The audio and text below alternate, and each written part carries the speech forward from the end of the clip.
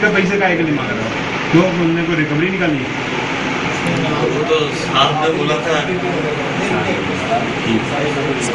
Audit के पैसे bill निकला है उसका पेमेंट मैंने दे दिया। जैसे बाकी फाइनल बिल पड़े हुए हैं, फाइनल करके लिख के रख रखे, पटक के रख रखे, इसका पैसा चाहिए इनको। मामला है कमीशन मांगने का, कमीशन दो, ऑडिट के पैसे दो।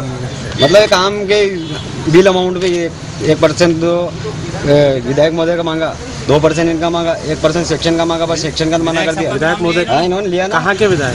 यहाँ जावत के। हाँ, कहाँ काम चल रहा है आपका? मोरवन में रतनगढ़ चल रहा है। किस चीज़ का काम चल रहा है? रोड वर्क का, डांबर का खत्म हो गया काम फाइनल। कितने का काम है कुल? और एक है 40-42 लाख का है, 52 लाख का है, 62 लाख का है। अच्छा, तीनों को मिला के 3% ये सब मांग रहे थे, जो 3 लाख रुपए। 3 लाख मतलब 3 लाख रुपए हो रहे टोटल। उसमें तो 50-60 हज़ार रुपये दे दिए थे उनको। पहले दे दिए? हाँ। किनको दिए थे? ये सबको ही दिए थे। क्या नाम है? हाँ, पीछे जी जहाँ। अच्छा, और ये अभी 25,000 ऑडिट के दिए सर। ऑडिट के मांगे इन्होंने, ऑडिट के 25,000 दिए।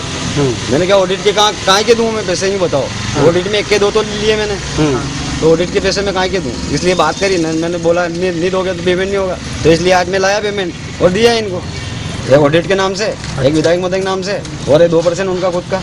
ऑडिट के नाम से कितना मांगे थे? 25,000 रुपये। विधायक के नाम से कितना मांगे? 1%।